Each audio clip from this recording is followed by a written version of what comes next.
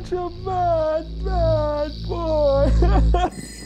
So this is where everyone says that the bad boy Joey Janela is gonna end up after June 29th, after he fights Jon Moxley for the very first time in an all-elite wrestling ring at Fyter Fest.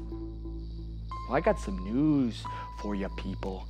You should have done some better research. But if it just so happens on that very night is the night that Joey Janela crosses to the other side, the night that the bad boy fades into the darkness, so be it, because I've already left my mark. But unlike you, Jon Moxley, I haven't made millions. I haven't been told by somebody that I had to dress like an auto mechanic.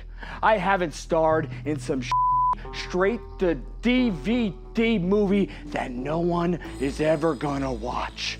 I haven't had a promo written by a 24-year-old NYU student handed to me. While you were doing all these things in the last 10 years, while you were being a bootleg, watered-down, PG, Kevin Dunn, supervised version of your former self, I've been doing things that made your 17-year career look like child's play.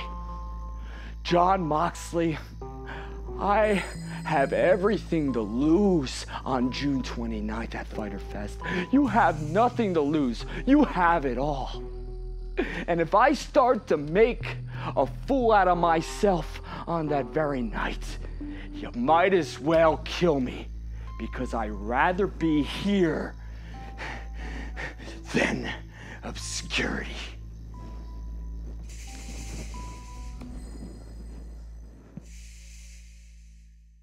Hey guys, it's Brandy Rhodes. Make sure you're following ITV Wrestling on Facebook, Twitter, and Instagram.